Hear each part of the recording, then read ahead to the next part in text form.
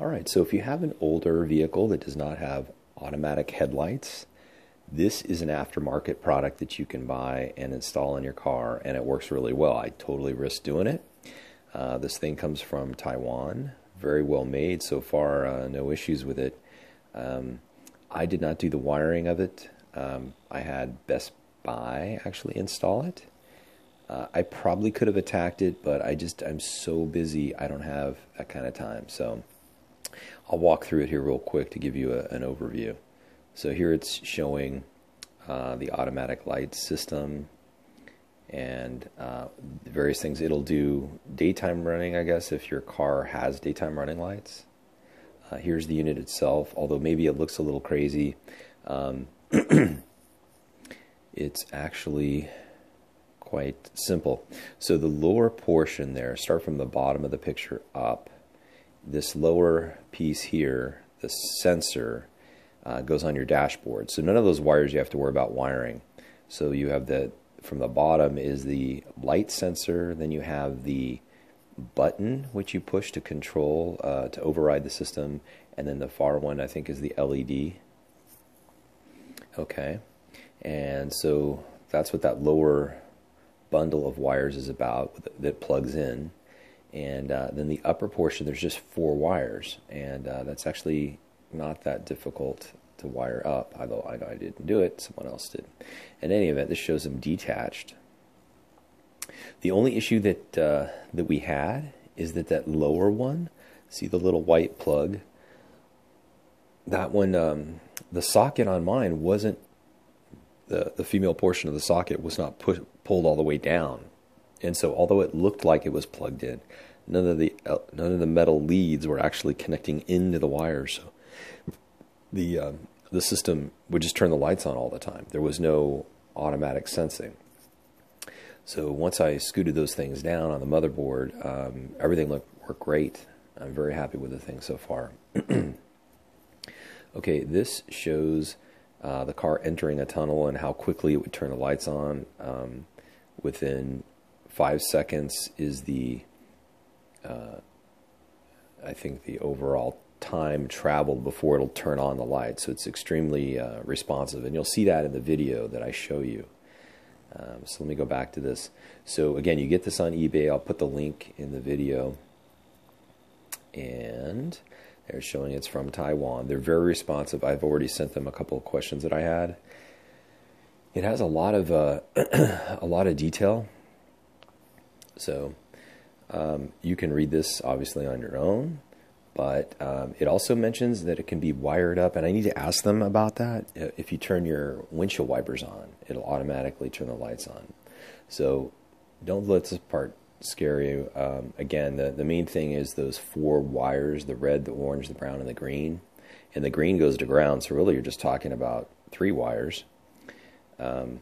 So yeah, and they give you a bunch of different pictures. They get a lot into the descriptions. The LED that's on there has 3 different modes.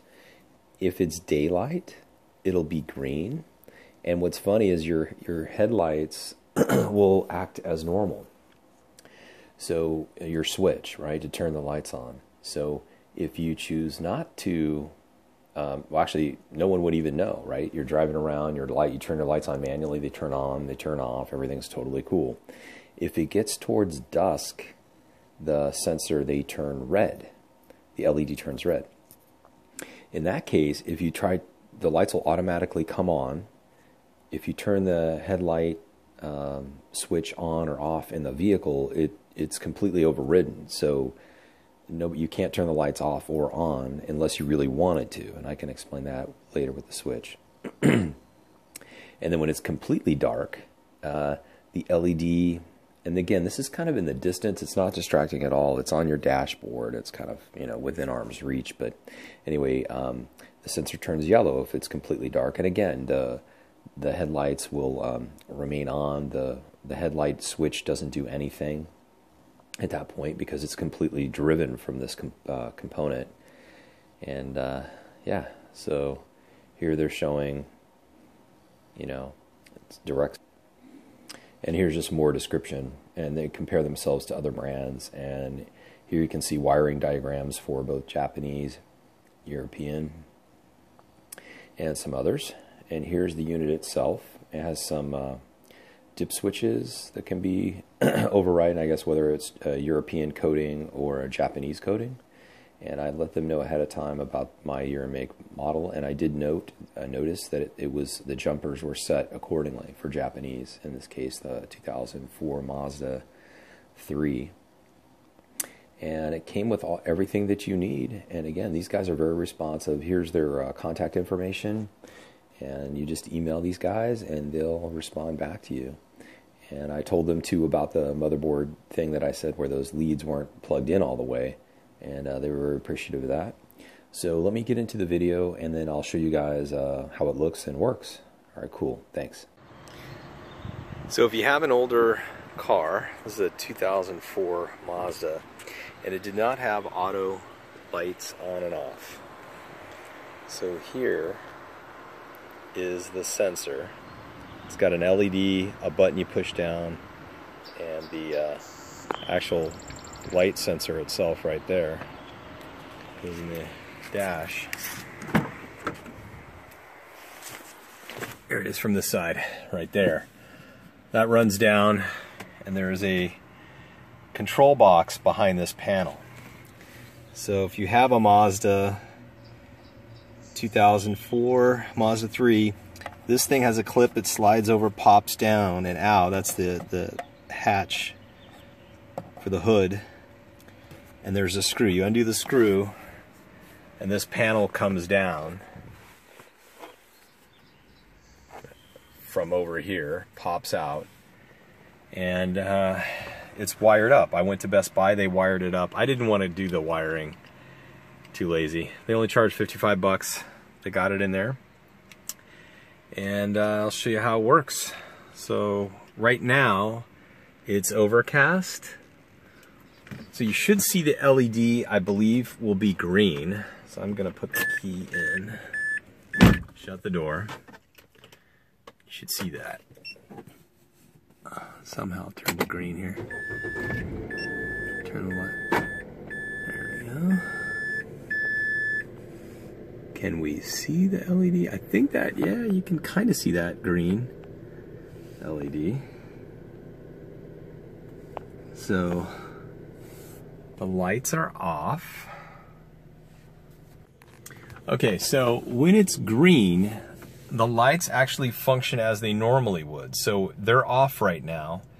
If I want to turn them on, it turns on. As we know, it's expecting it to be dark, so it dims this so it's not so bright. So that's why you're seeing that fade down. But you have to trust me, the lights are on. In fact, the LED, or the, not LED, but the light indicator shows the lights are on. So this all functions automatically. So if I turn this off, it goes off. But the moment it goes dark over here, I'm going to put my hand down, right? So that, remember, it's off. The moment I cover this, see, it automatically turns the lights on. Then I will take my hand away.